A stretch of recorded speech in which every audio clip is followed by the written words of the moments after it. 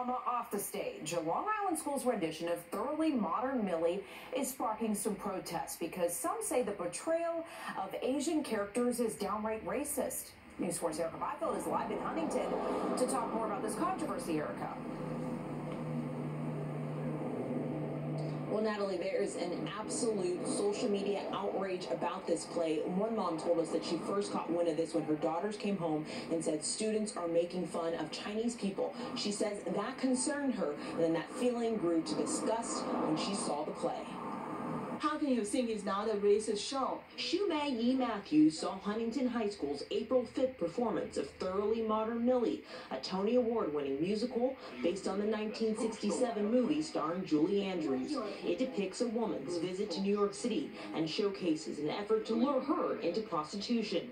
It was the portrayal of three characters that alarmed some Asian American parents, a woman who spoke in broken English, This Chinese woman with a bun and heavy makeup, chopstick in her hair, and two brothers in traditional Chinese outfits who flap their arms behind their backs. E. Matthews says to her that movement symbolized pulling a rickshaw. When I see those boys walking like that, it just, and I don't know why people think it's not racist at all.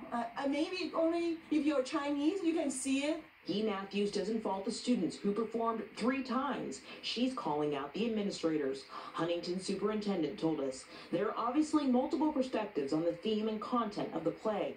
Those involved strive to cast and perform the roles with integrity and would never want to upset or insult any individual or group. All are committed to viewing this situation as an educational opportunity, one that allows for open and productive discussion on any of the issues presented. I wish this show disappeared from Long Island. A stunned mother who says she's been left to explain the unexplainable to her girls. And my younger one said people coming up to her, telling her, oh, now I know how to speak Chinese. It's Ching Chang Chang, Ching Chang Chang. So she did tell us today that she does not think the school is racist. Again, she's just upset with that play. We also want to let you know this, that last week, another town here in Long Island performed a similar play, the exact same play that was Levittown High School. And in that situation, the superintendent says after the backlash there, that district will no longer perform this play. In Suffolk County, Erica Byfield, News 4, New York. Thank you, Erica.